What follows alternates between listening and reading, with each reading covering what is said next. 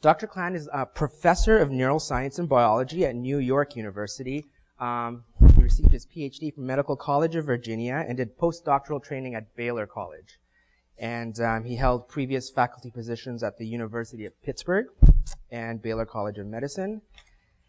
And he will be talking to us about the molecular genetics of autism spectrum disorders. Thanks, Ravi. And I thank Barry for the invitation. It's really a pleasure. I actually enjoy speaking to a more diverse audience and trying, because I think sometimes we get stuck in the lab and we forget that what we do is supposed to improve the lives of the taxpayers who help fund our research. So I'm really happy to have the opportunity to tell you about just a couple of the projects that we've been working on. And I actually picked these two projects because I think they illustrate the serendipity of scientific discovery. So I'm going to tell you a little story about what my background is, what I'm interested in. But we ended up getting interested in autism spectrum disorders and other types of neuropsychiatric disorders because of our work on basic science type of questions. So I think that's one of the beauties of science, is that you never know when you do an experiment how it's going to turn out and where it will lead you in the future. So historically, my lab is interested in molecular mechanisms that underlie complex behavior. So that's a very complicated question. And so our approach has been to use a reductionist approach in that we look for, let's say, for learning and memory in areas of the brain. This is a hippocampal slice. The hippocampus is involved in consolidation of declarative memory, facts, places, etc. And we ask when synapses are strengthened due to a particular type of activity that an animal undergoes when it's exploring a novel environment, what are some of the molecular changes that are involved in that activity-dependent change in synaptic strength? And then we try to identify those and then ask, are those same molecular mechanisms then involved in behaviors that involve the hippocampus, so in the formation of memory? And we use genetics, so we use a lot of mice in which we can manipulate genes. We can either remove the genes, we can overexpress the genes, or we can mutate those genes to ask very specific questions about some of the molecules that we're interested in. And as I mentioned, one of the things we've been interested in for a long time is memory. And there's a process that we've been interested in, and that is how gene expression in response to neuronal activity is regulated during memory formation. And so all of you are familiar with this. So DNA gets converted to RNA, which then gets converted to protein. So DNA to RNA, that's called transcription. Those transcripts are then processed into messenger RNA. And these messenger RNAs are transported to various places in cells, and in neurons they can be distributed all over the neuron, not just in the cell body, but also in the processes that come from neurons. And then that mRNA is translated into protein, and the proteins are the building blocks of cells and help cells like neurons function in a particular way in response to various types of stimulation. So I think this is actually a picture, a cartoon diagram of a mRNA with a ribosome on top of it. And a ribosome is a molecular machine that basically takes that information that's coded in the mRNA, which it got from the DNA, and then takes amino acids based on that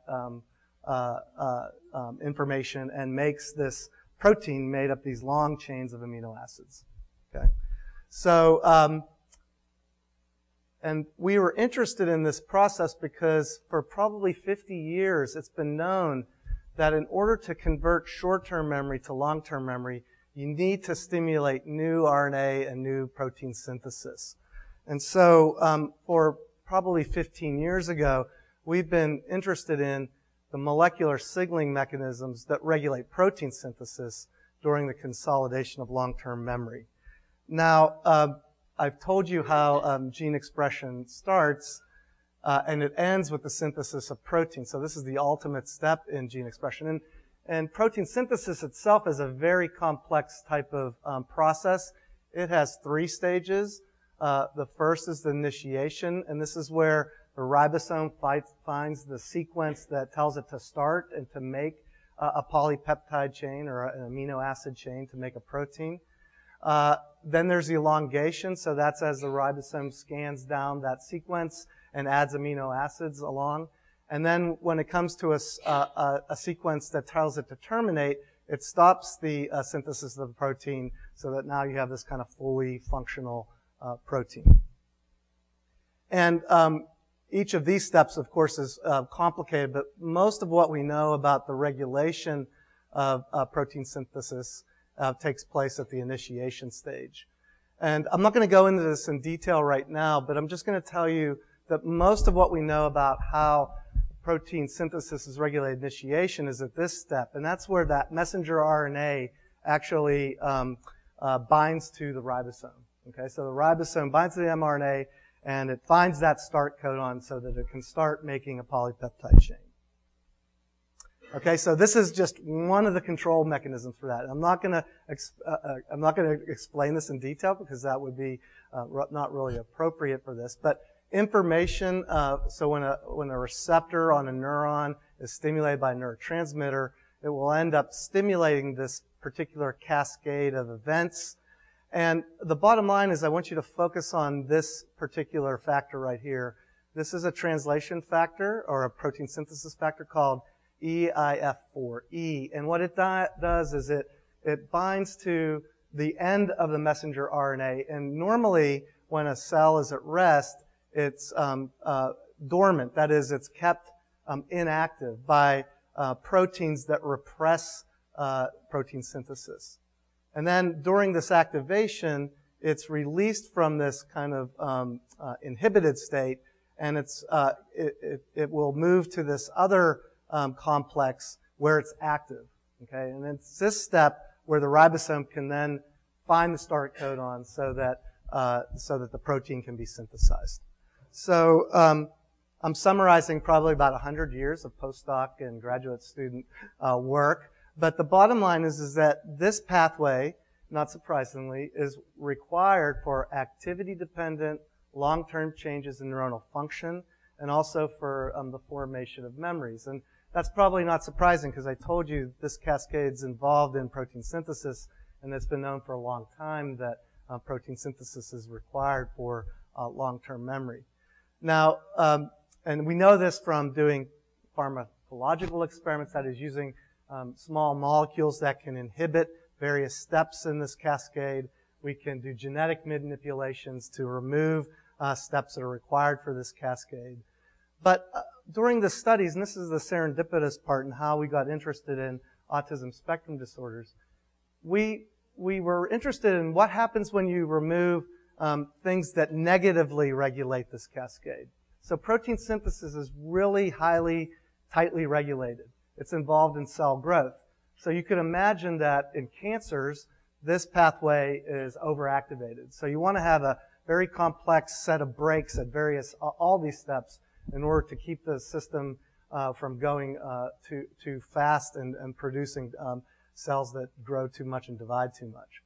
Okay, so what we thought in the nervous system is that if we remove these negative regulators, what we might see is that you might actually improve the memory of the mice. And what we found was it was actually the opposite. In most cases, when we remove negative regulators of this cascade, rather than improving the memory of the mice, because we'd be enhancing protein synthesis, we actually saw that they had impaired memory. Not only that, they exhibited a bunch of very strange behaviors, which I'm going to show you some in a minute, which we were not familiar with at the time. So they had what we would call behavioral inflexibility. They had stereotypic or repetitive types of behaviors. Okay, and we were surprised by this. But at that time, there was all this genetic information that was coming out that showed us that mutations in various genes that encode negative regulators of this cascade were involved in these kind of single gene disorders that have a lot of degree of autism associated with them. Okay, so these are just some of them: neurofibromatosis, P10, which is a mutation that gives rise to macrocephaly or big heads, so which is also associated with autism spectrum. There's mutations in these proteins gives rise to something called tuberous sclerosis complex. And then mutations in this protein give rise to Fragile X syndrome, which is the single leading known genetic cause of autism spectrum disorder.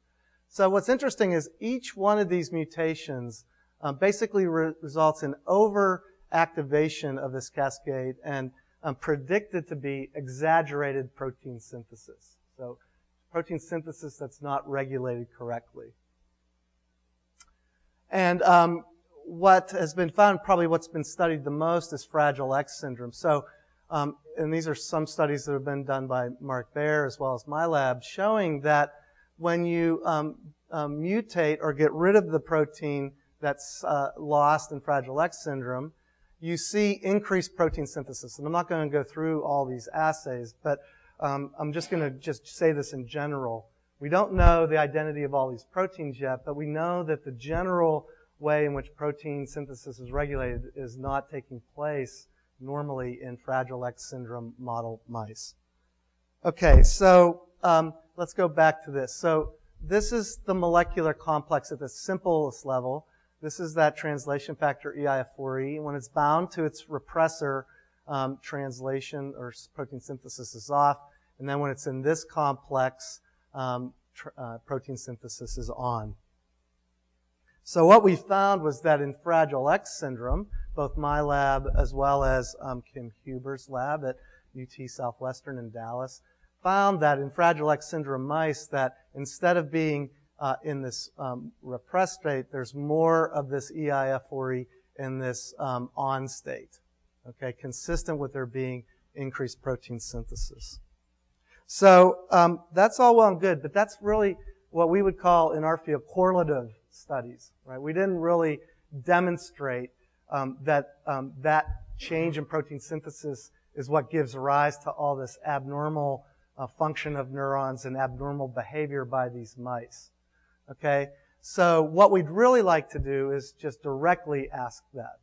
And we were encouraged by this because when we started these studies, there was a genetic study that was published showing that mutations in the gene that encodes for EIF4E were associated with autism.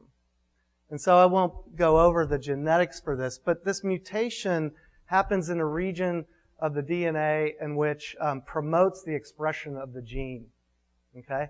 And so we, in collaboration with a group at UCSF, made mice that overexpress EIF4E, okay, that translation factor. So the only known function of this protein is to regulate protein synthesis. So we think that this was a good test of this idea that exaggerated protein synthesis might be this mechanism that links all of those disorders that I talked about.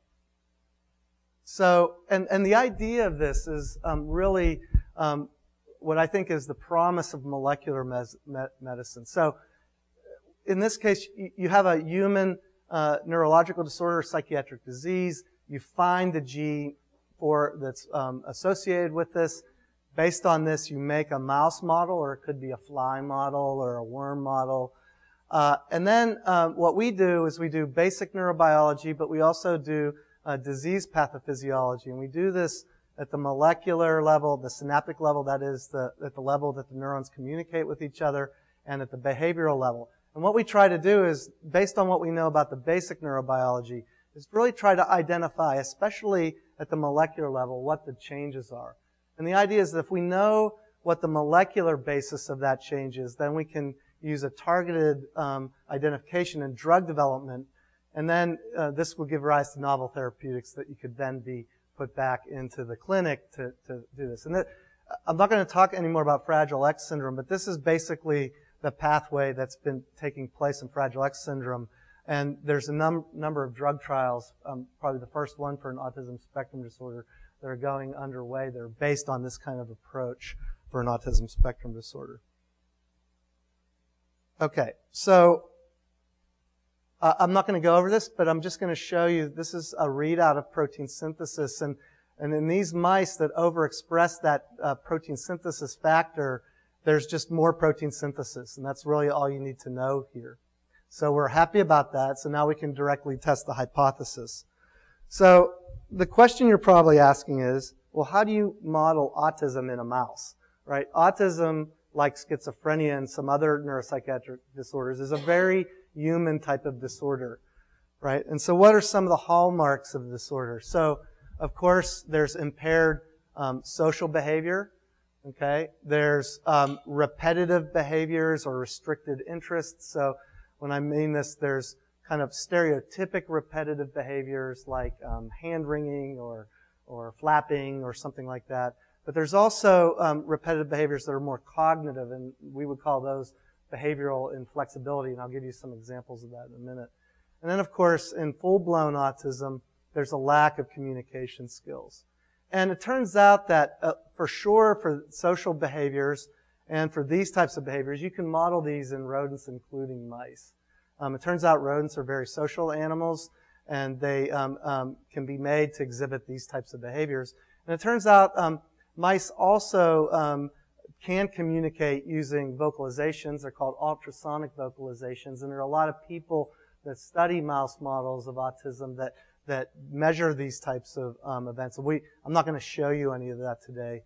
It's something we also do, but I'm not going to show you. But rather, I'm going to talk about some of these types of behaviors, these repetitive behaviors and restricted interest behaviors, as well as social behaviors. So we have this mouse. It overexpresses a protein that gives rise to exaggerated protein synthesis. That's something that occurs in a number of these other monogenic disorders. Monogenic. Okay, so what about repetitive behavior? So mice like to dig. Okay, so one of the tests that people do is something very simple called marble-bearing behavior. So you just have a mouse in a cage and you have 20 marbles, and you just put them in there with the marble and leave it alone, and they like to dig and bury these marbles. And come back 30 minutes later and you ask, how many marbles did the mice bury? Okay? And this is marbles buried versus time. And you can see really rapidly there's a big difference, almost a doubling in the number of marbles that the mutant mice bury compared to their normal wild-type litter mates shown here. So I actually have a movie, and I'm going to see if you can pick out the normal wild-type mouse and the mouse that overexpresses the translation factor. This is sped up. They don't quite move this fast.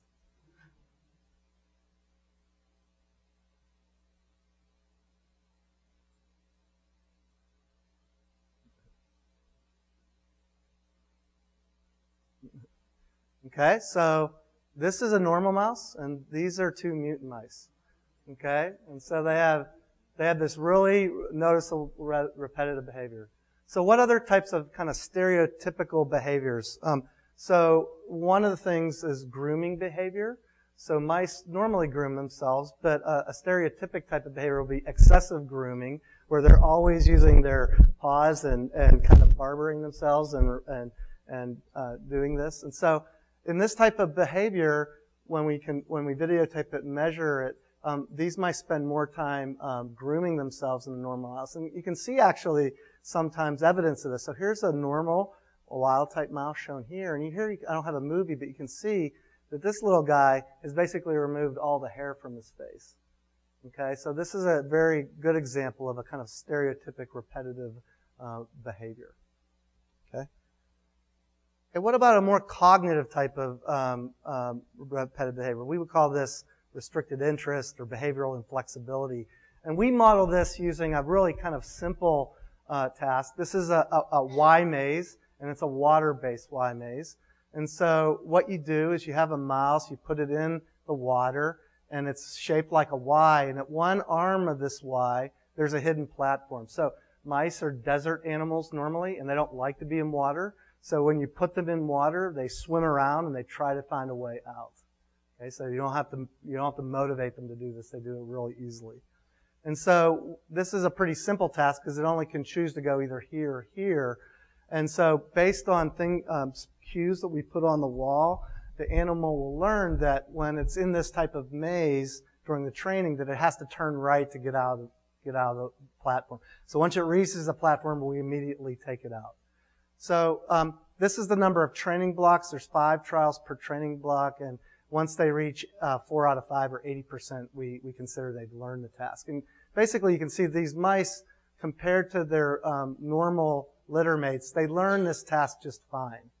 And then what we do is we take them out of doing this once we've convinced ourselves they've learned it, and we put them back in their home cage, and then we bring them back the next day, and we ask, do you remember that when we put you in this water, you need to go up to this point and turn right?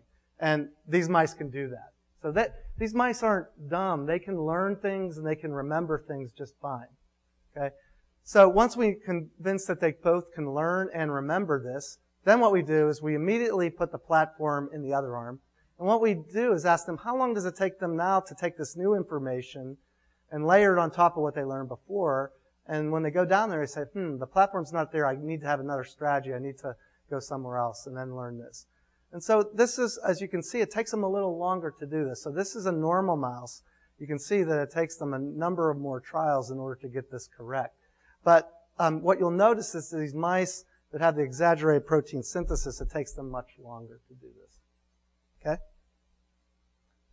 Okay, so that's our repetitive and behaviors and restricted interest for these mice. What about their social behaviors? So we do a number of different types of social behavioral tasks, and one that we use a lot is a 3-chamber social task. And so this is based on the idea that a mouse normally would like to interact with a mouse rather than an inanimate object. So you have a chamber and 2 doors on either side of this chamber that lead to these other chambers. In one chamber you have a mouse, in another chamber you have an inanimate object. And you just lift the door and you ask, how much time does the mouse spend with the mouse versus this inanimate object?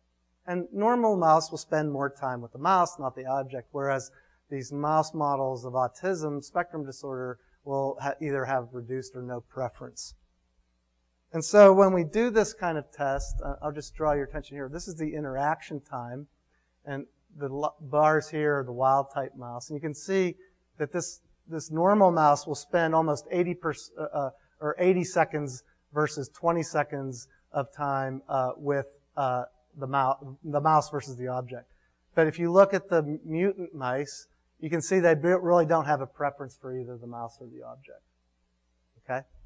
So we think that these mice actually exhibit a couple of behaviors that are consistent with what we would expect in individuals with autism.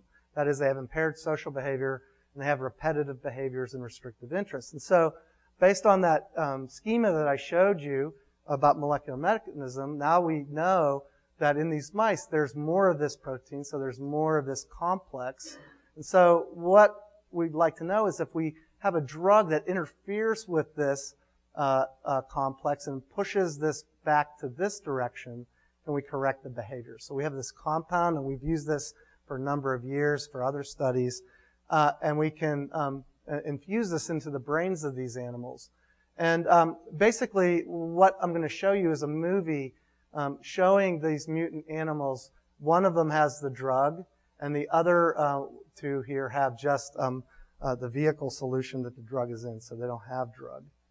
So you can remember what those mouse looked like in this digging behavior before.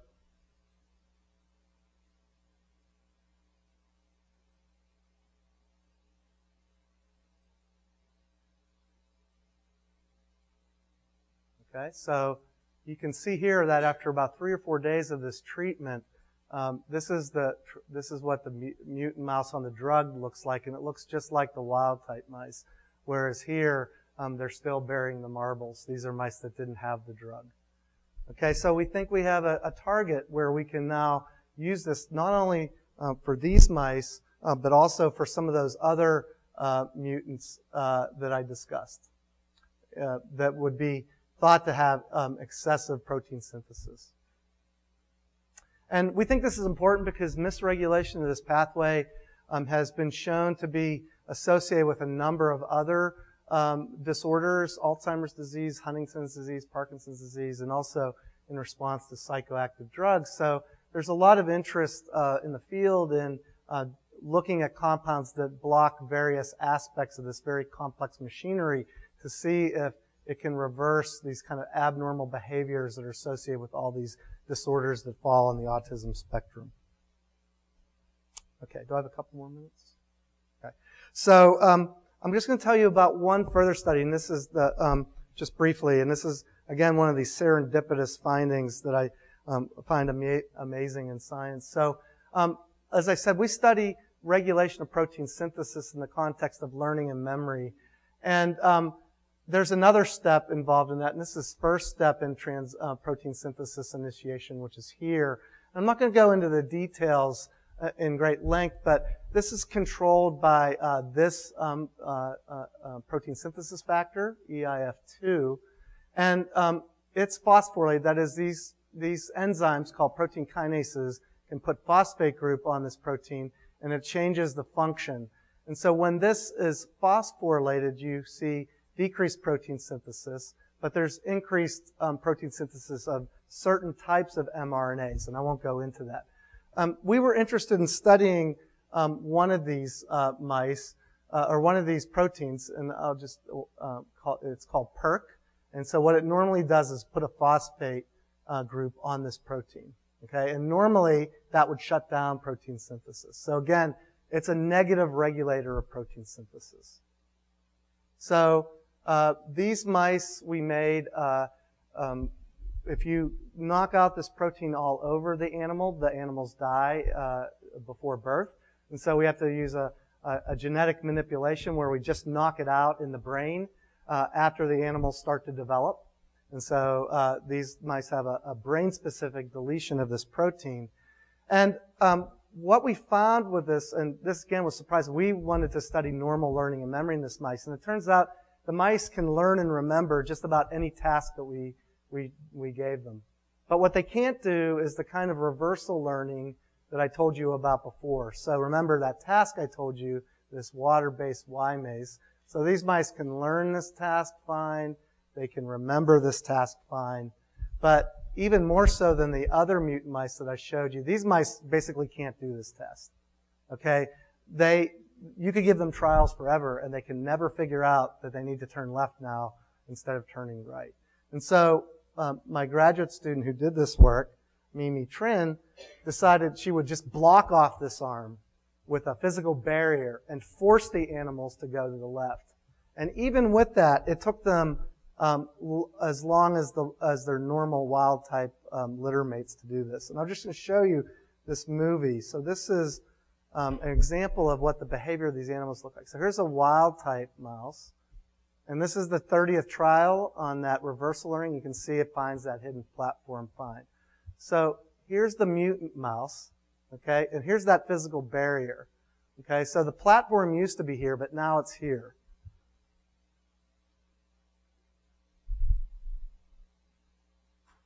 And this mouse is completely behaviorally inflexible. It really wants to go to the left. I mean, it actually hits its head on the divider over and over again because it wants to go left and not to the right. It'll get the kind of idea that, well, okay, I'm going to go back to where I started. Maybe I could get out there. Nope. Maybe I could go up there. I don't want to go up there. I want to go here. Right?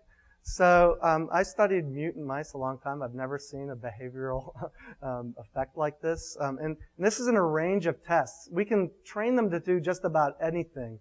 But when we try to get them to to modify their behavior based on some kind of manipulation that provides new information, they can't do it. Okay, so it turns out that these mice have a number of phenotypes that are behavioral abnormalities that are consistent with schizophrenia. And so what Mimi did was she treated these mice for 2 weeks with an antipsychotic. And I'm just going to show you a movie. Now this is a 21st trial. Remember what that mouse looked like before. And now it can find the platform just fine. So we can basically cure this mouse of its behavioral inflexibility by treating it with an antipsychotic. So what Mimi then went on to do is she got human prefrontal cortex. That's the front of your brain. That would be. kind of here, that controls kind of complex human behaviors. And what Mimi found was when she looked at the levels of this protein in the brains from these schizophrenic patients, there was less of this protein than in normal patients.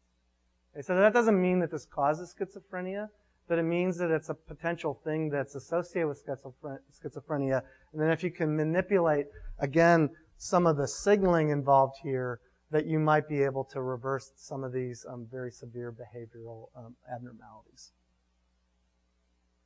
So with that, whoops, I didn't want to skip that far ahead. I'll just stop and thank you for your time. So this is a relatively recent picture of my lab group, and I'll just point out three of the people. Emanuela Santini, who's a postdoc who did most of the work on the first part of the EIF4E mutant mice. She had help with a graduate student called whose name is Ta Hun. And then Mimi Trin's a former graduate student who did all the work on the PERK mutant mice. And I just thank my collaborators and then the people that fund our work, and I'll stop there. Thank you.